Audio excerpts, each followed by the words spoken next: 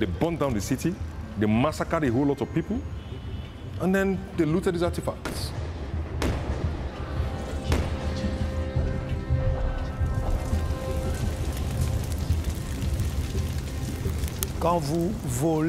When you rob a people of its entire cultural heritage, then you steal their soul.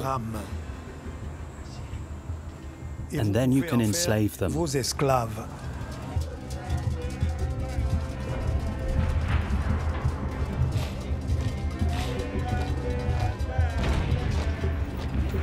the name of God the Father, and of the Son, and of the Holy Spirit. What happened hollowed out society, ripped out its heart. It was dramatic, and that wasn't even the worst that happened. Et ils ont fait pire.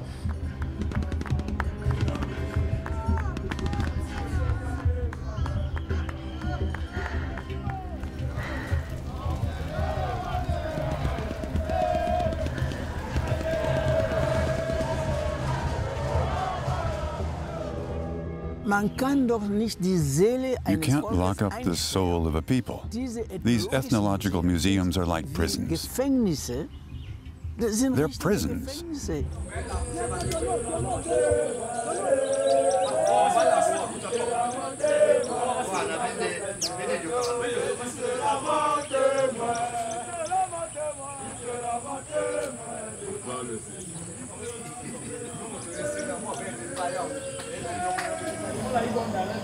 The banks of the Wouri River, on the edge of the coastal city of Douala.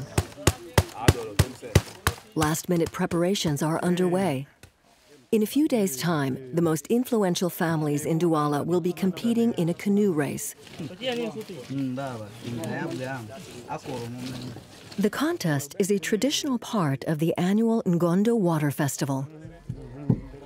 Valère Épée is the chairman of the festival's board of elders. He's checking up on progress. Only after the carved wooden figurehead known as the tanguay is put in place can the event begin. The tanguay is only put in place on Saturday. It's the very last part of the preparations. It's not done at any old time. Traditionally, it's done on the eve of the event. And it's not done by any old person.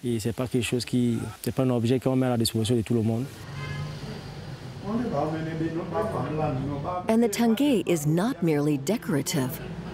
The tanguay is a magical object. It decides the outcome of the canoe race. Victory or defeat depends on it. The tanguay contains the forces of the river's depths. Les pouvoirs liés aux profondeurs fluviales.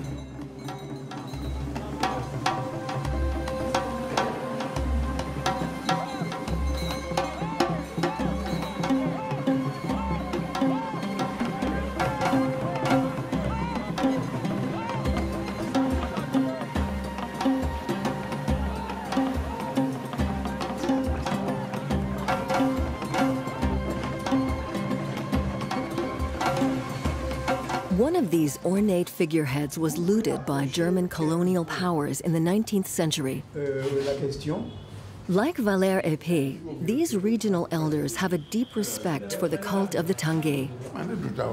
The issues of colonial looting and the repatriation of African art is every bit as pressing a topic here as it is in Europe.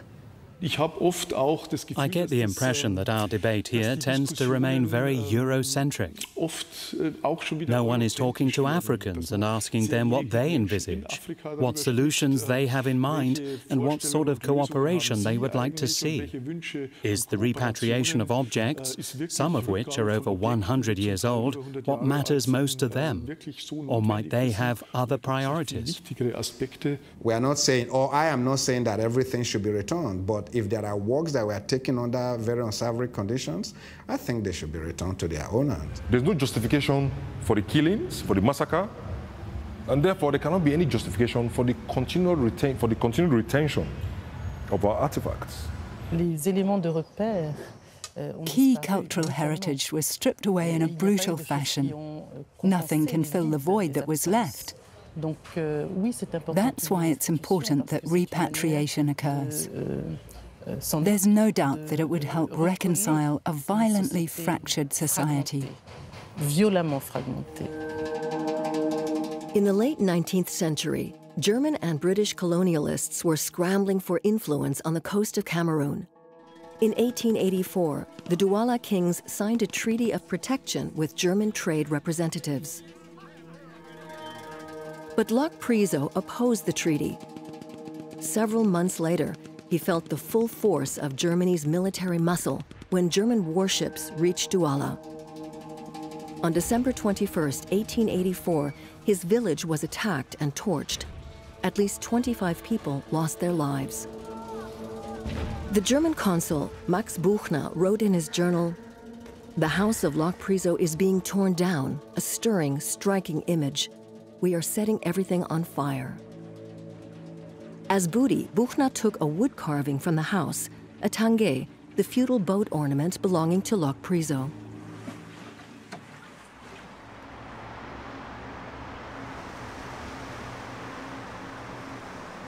When Max Buchner returned to Munich a year later, he gave this tangé to the Royal Ethnographic Collection, today's Five Continents Museum.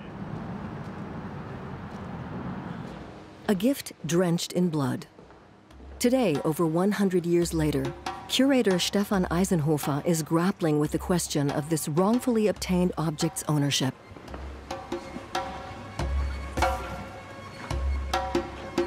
Since the late 1990s, Professor Prince Kumundumbe III has been demanding its return on the grounds that he is its rightful owner. This is a tangé that belonged to my grandfather. I am his successor. But the Germans say I must prove that I am my grandfather's rightful heir.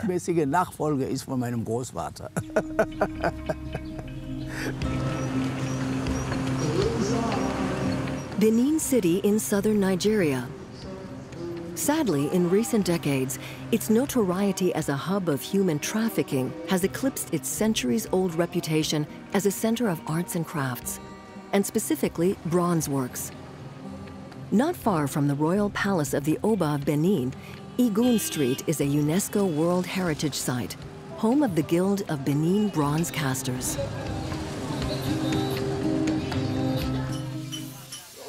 Local artist Inutie Ogbobor is visiting his friend Ewen Agbe in his bronze casting workshop.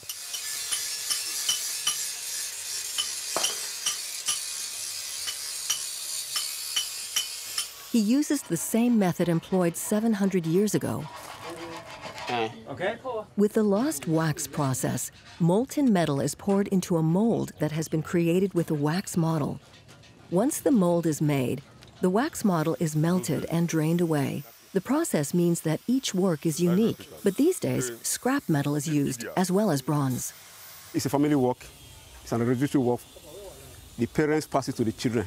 The children pass it to their own children too. These works you're doing now, I can see that a lot of them are coming from history. Yes. So where do you get the references from? Where do you get the references? Most times there are some catalog that contains most of those jobs.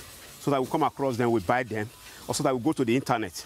So you can't even see the details because the photographs can only show you one side. Yes. But if you could see these objects yourself. Yes, of course. We just use our brain, say prior to the Benin people. So most times if we don't do it, we realize one part of our body is missing.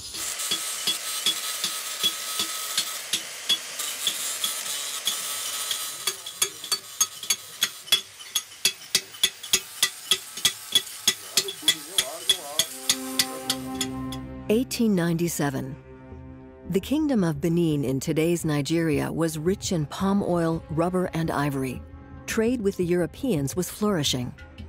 But the king, the Oba, was a thorn in the side of the British, who wanted greater influence in what was the last independent kingdom in the region. They sent a small expedition to Benin City.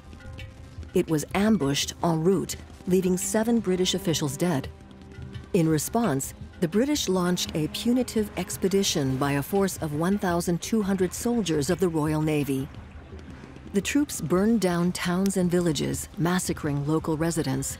Once they had captured the city, they began looting its monuments and the royal palace. Ivory, wood carvings, masks, bronze sculptures, and reliefs. Thousands of valuable artifacts were stolen, shipped to Europe, and distributed to its major museums. Berlin ended up with one of the largest collections. The Oba was sent into exile. To this day, there has been little repatriation of these looted artifacts. In 2000, Prince Edun Akenzua submitted a formal request to the British House of Commons for restitution of a number of items. In vain. I think we want outright return of those things here. They belong here, this is where they were made, and we know the purpose, the reason why we made them. It's our heritage, and every country who lost their heritage, they have nothing anymore. With these things looted, a vacuum has been left.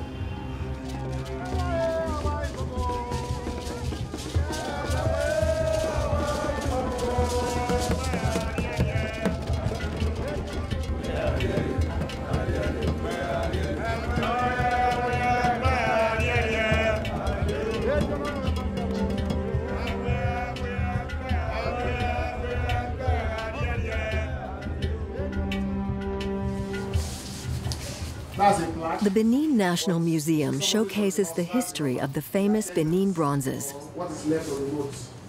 Museum director Theophilus Omogbai explains their significance. We have a bronze head here. We have some bronze plaques here, and they're usually used for decorating shrines and the palace of the Oba of Benin. Now, bronzes were made not just for aesthetics. It's not art for art's sake. Every motif you see on it tells a story. So the bronze castles were part of the chroniclers of the history of Benin. The history of a state, immortalized in bronze. The newly renovated museum houses works made after the British conquest. The older works are in Europe and the US. The objects taken abroad help to tell our story, because prior to that time, they said we lived on trees, we were monkeys, we were this, we were that. We were without culture, we were brutish, savages, and so on and so forth. But when they saw the objects abroad, they changed their narrative about us.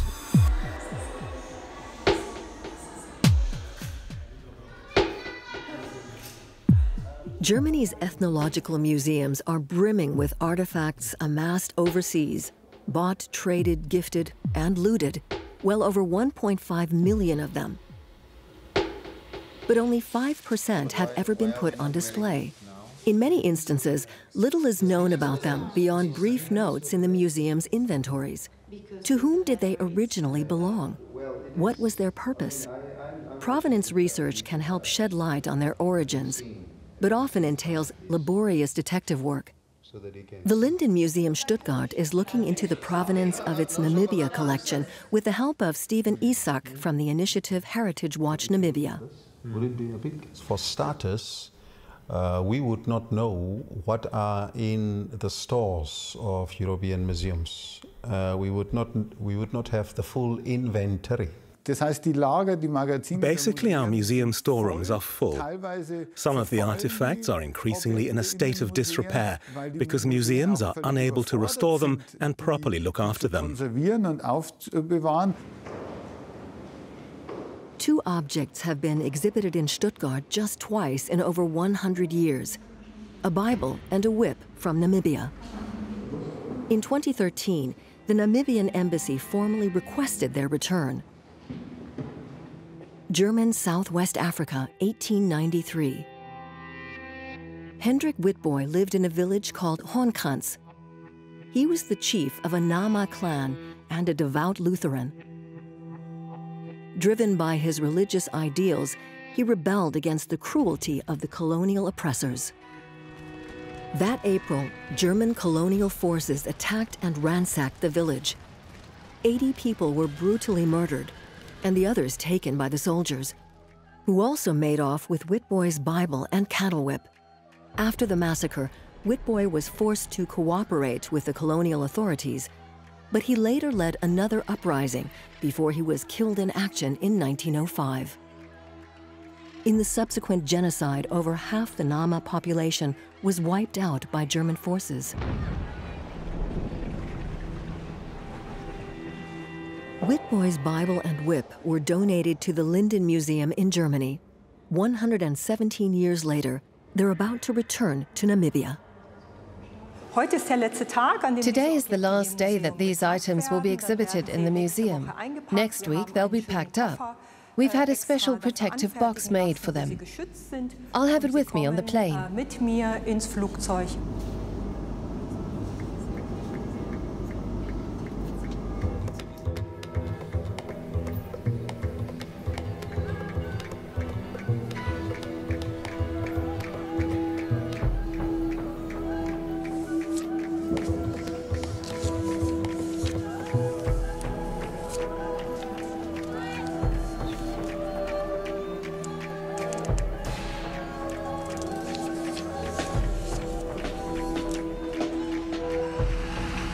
February 2019, the delegation touches down in Windhoek early in the morning.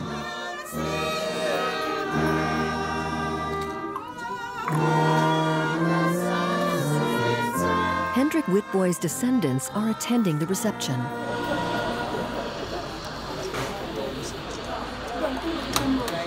This is your book. This is our heritage.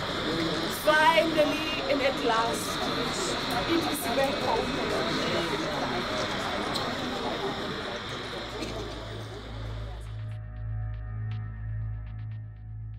A debate about the repatriation of stolen art has been raging in Berlin for some time.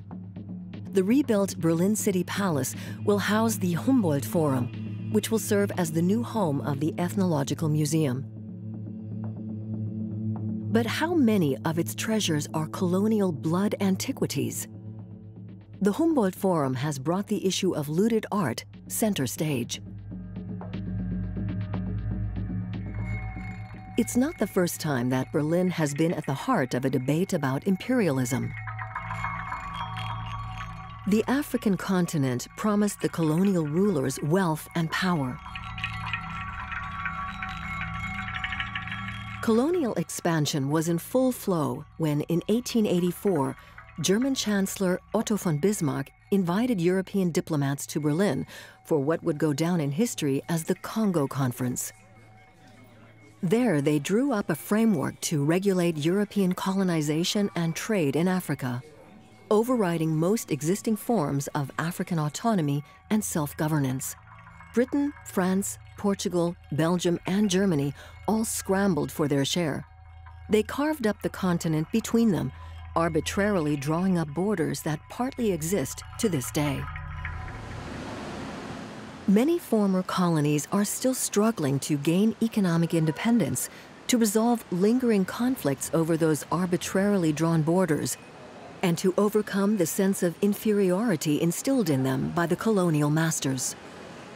There's a lot of colonial mentality amongst the people, thinking we have nothing, we are nothing, we were never anything, and so we must strive to be like the colonial masters in order to be regarded as human beings. But this narrative is completely false.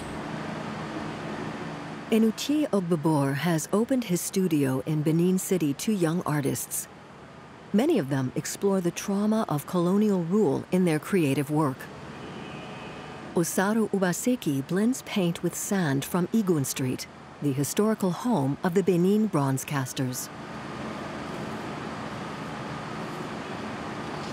When you are preparing the background, when you are clarifying the background, the main thing itself always has to be the focus. So that there's a connection. So it's a little bit tricky because you have to go through books because we don't have the physical objects here, so we can't really relate to these things one-on-one. So with the mask, we're telling the stories concerning the queen and her activities in the kingdom. Our young people can't see these excellent representations which are made by their ancestors. What's going to inspire them? What's going to inspire them? Because Western art is made up of subjects and forms which are alien to us. So you can only be inspired only up to some level. But even if Picasso can be inspired by an African mask, you imagine how an African can be inspired by these same masks. But we don't have them to see. Yeah. An estimated 95% of artifacts from Benin currently housed in museums overseas were looted during the punitive expedition. Then how are you going to make these things more legible? Benin has been calling for their return for more than a century, but with no result. The artifacts are scattered around the world. It's a logistical challenge. We want the artifacts back, by all means. But who do you speak to? Do you speak to the museum trustees? Do you speak to the government? Who do you speak to? These collections don't belong to the various museums. The museums can make recommendations for specific approaches or procedures.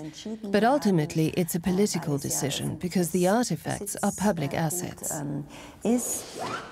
Public museums in Europe are generally custodians and therefore not in a position to make autonomous decisions about repatriation. In 2010, museum director Barbara Plankensteiner co-founded the Benin Dialogue Group. Museum directors and delegates from Europe and Nigeria meet annually to discuss efforts to reunite the Benin works of art dispersed in collections around the world. When we started many years ago, we were thinking in terms of permanent loans because museums would have been able to make such decisions themselves. What I would criticize about the Benin Dialogue Group is the lack of transparency and the fact they're still talking about permanent loans, even though our Nigerian colleagues see that as a continuation of colonialist privilege and power structures. Basically, the European museums are saying, well, if you don't agree to permanent loans, then you won't get the bronzes back. The Benin Dialogue Group has never said that, the objects belong to the museums where they are housed or the countries. No, we didn't say that. Neither did we say that the objects cannot come wholesale and be returned wholesale. But they are saying that, look, let's bring them in first, let people view them, let them enjoy it. I do not think it is what the Benin people want. They don't want a loan. They want outright return. In Benin City, there is also disagreement over the best course of action. Clearly, it will take more than initiatives like the Benin Dialogue Group to resolve the problem.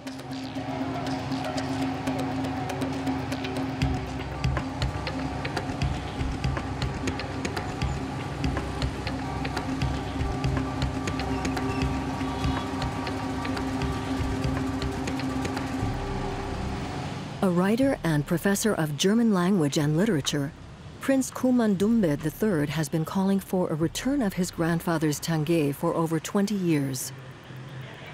When it was seized by Max Buchner in 1884, Locke Priso was head of the Bele Bele people. The Munich Museum, where it ended up, wants proof that the prince is his rightful heir.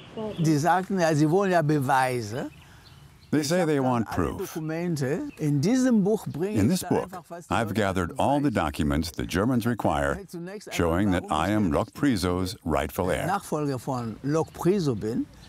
Here, for example, in 1994, the Bele Bele named me heir to the throne. The prince is an elite member of the Bele Bele chiefdom. He's a member of the family, but he's not the king. The Ngondo Water Festival is getting started. All of Douala's incumbent kings have gathered. Paul Mbappe is here to represent the Bele Bele lineage.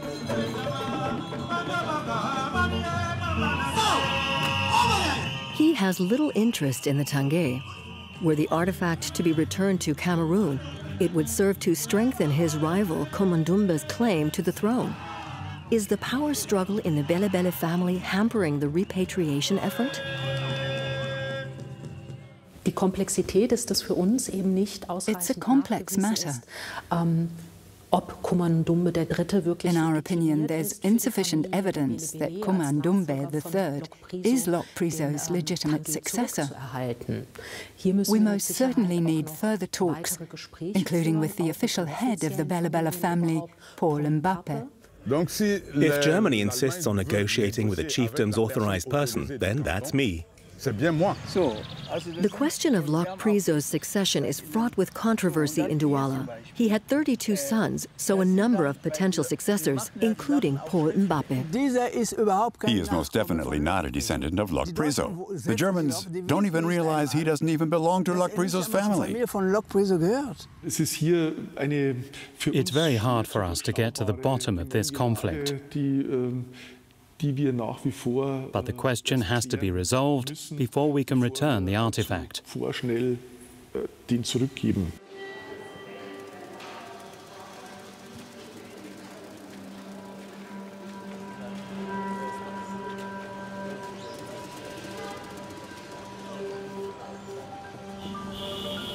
It might not have a high profile in Europe, but Nigeria's contemporary art scene is one of the most vibrant in Africa. The Nika Art Gallery in Lagos opened in 2007 and has displayed work by more than 5,000 Nigerian artists.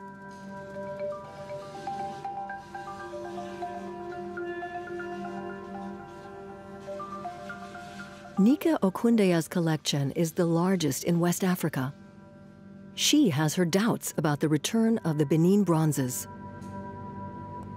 Are we ready to receive them? That is the question. You understand? Nika's husband, Osarui Akundeye, has his own opinion.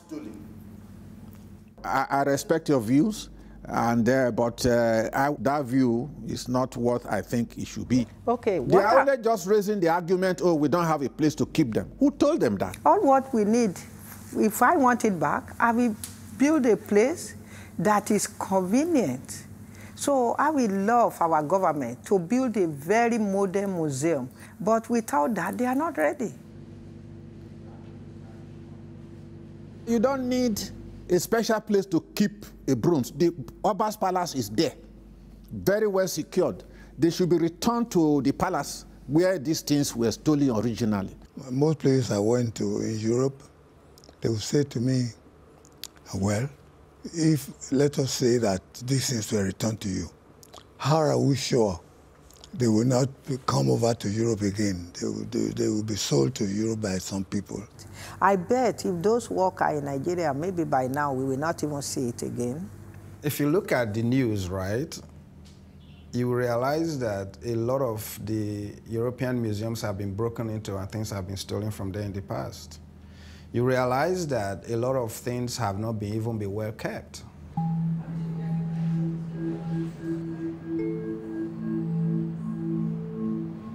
But Nika Okundeye is well aware that Nigeria's art and culture institutions struggle with a lack of funding. Plans for a new royal museum in Benin City are progressing slowly due to limited financial resources. In 2007, a bronze head of an Oba, looted from Benin City, sold for a record sum of $4.7 million at Sotheby's. Benin saw none of it. You've made money from these things over the years, over centuries, that you have been keeping them. I know how much I pay to enter all the museums in Europe or in America and all of those things. Why don't you take some of that money and come and build a fortress? I don't believe that the museum profited, perhaps conceptually. The artifacts were exhibited, they were promoted and researched, but that benefited everyone. There's a bit of a misconception as to how public museums work.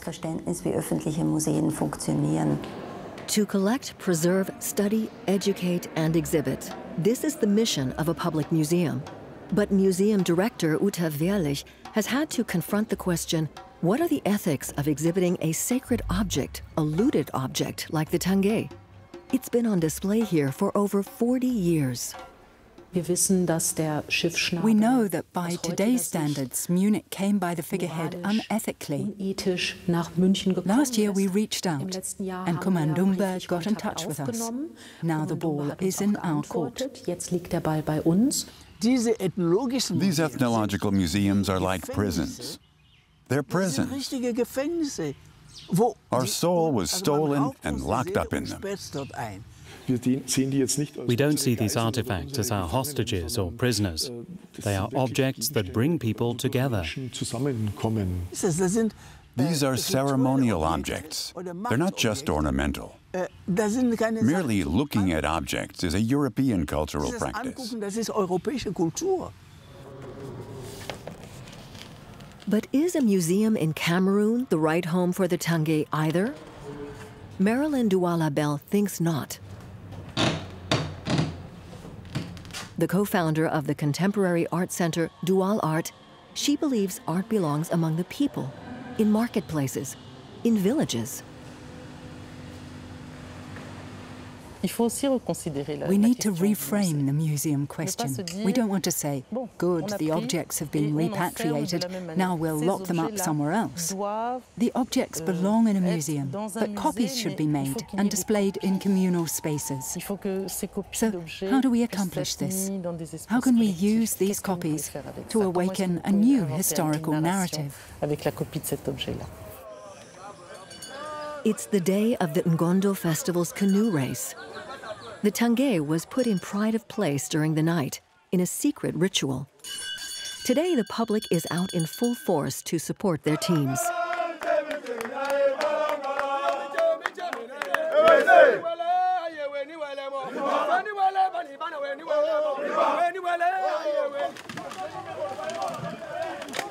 Around 50 rowers fit in the canoes. Each boat has a name. The neighborhood of Dido is in the Ebele Oboso. The canoe with the green figurehead has won a number of races.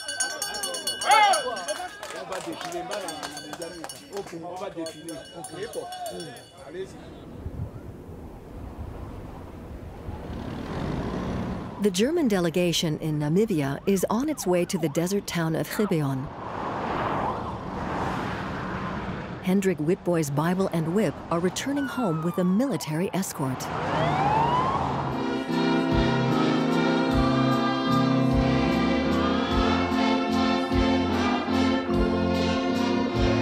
The official handover is a state ceremony attended by visitors from across the country and a host of high-ranking Namibian politicians.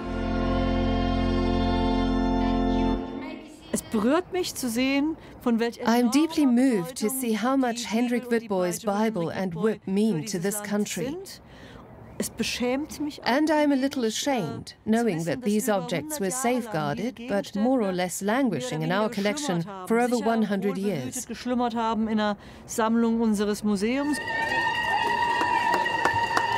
The moment arrives.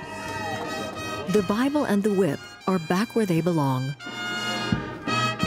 We want those cultural objects back in our country so that our children can look, study, and be inspired by them. Hendrik Witboy is a national hero in Namibia. Children are taught about the freedom fighter who rebelled against the German colonial occupation. His descendants sing the praises of his heroism.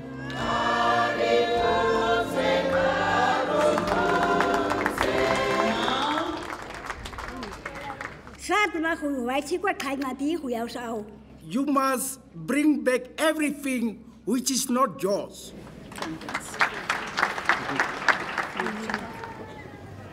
In Germany, the acknowledgement of our difficult colonial past has taken far too long, but it has begun. A token for this is the return of the Witboy Bible and Whip after more than 100 years, far too long. And I'm deeply sorry for that. The Bible and Whip is handed to the president of Namibia. But there is an irony to the fact that the first major artifact to be returned by Germany to Africa was a Bible, brought by the German colonial masters to Namibia and then stolen by them. Is the repatriation of looted art merely so much empty symbolism? Is it perhaps not more urgent to ask how colonial thinking still shapes politics? What responsibility does Europe have to Africa?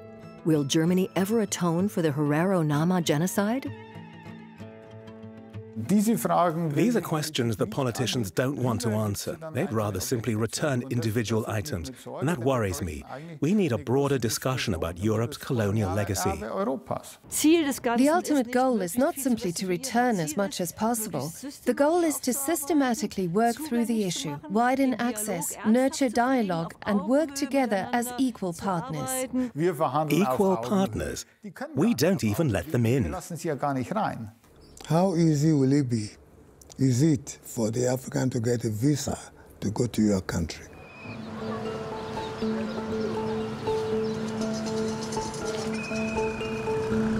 But in a world riven by inequality and injustice, how much of a priority is the return of stolen art? Are there not more urgent problems that need solving? Our first priority now is education and feeding.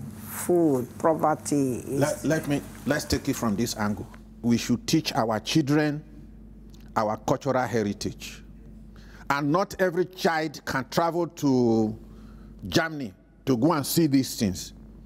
Seeing the thing physically is more educative than seeing the pictures. You see it, you feel it.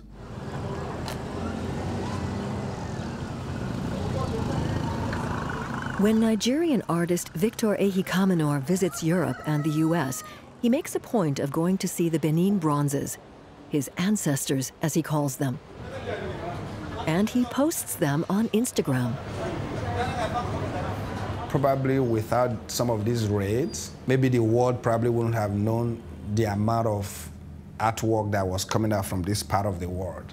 In that sense, it was good, because art is art. The way the Europeans were reflecting their society back then was the same way we are reflecting our society, you understand? It's new. This is the latest one that I just made. These are bronze statues that are cast from Benin. This is the head of an Oba, and this is the crucifix, so, yeah. Now that we are talking about African art, now we are talking about Benin bronze, I think they have done their work, they have done their job, they have shown the world, they have seen the world has seen them, and I think they are kind of like thinking, okay, it's time for us to go back home.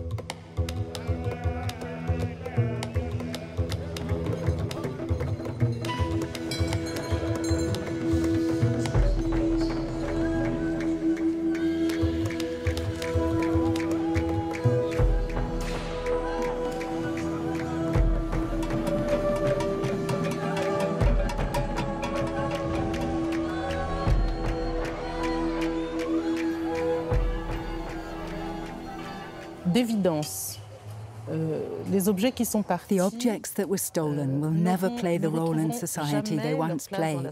Society has changed. The people who knew how to bring them to life and imbued them with energy are gone. The question of restitution has to be considered within the context of today's world, so that the younger generations that will see them can develop their own emotional relationship with them. Que ces jeunes générations-là puissent investir un affect. Canoes from across Douala are taking part in today's race. For the young people, the figureheads are an integral part of the boats. The boat, the tangay, and the rowers are one.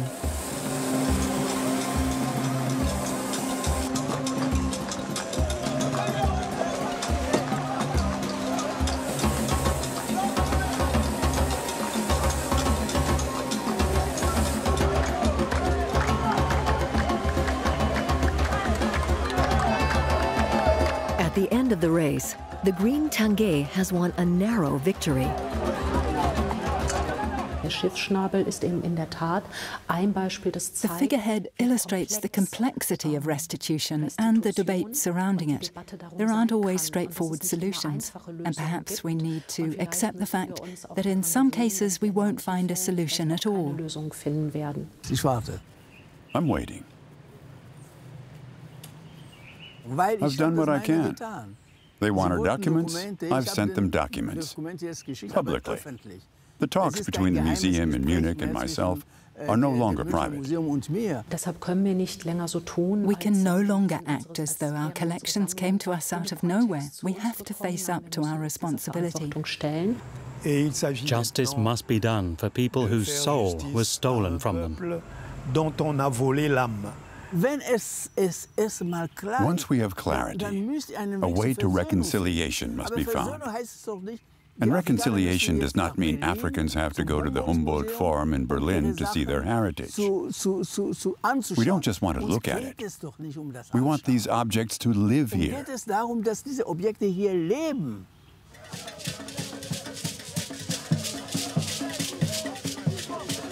History that lives and breathes, the way it does at the annual Igwe Festival in Benin City. The festival includes a procession to the royal palace to reaffirm loyalty to the Oba, the palace that was destroyed and plundered in the British conquest of Benin Kingdom over 120 years ago. Even today, the scars have not healed. So if we don't launch processes that will free us of the burden of violence and pain we suffered in the past, we will get nowhere. What matters is that we flush out the poison of this era and reinvent our future. The easiest way is to return the artifacts. To say, sorry, this was wrong, here. And then the healing can start.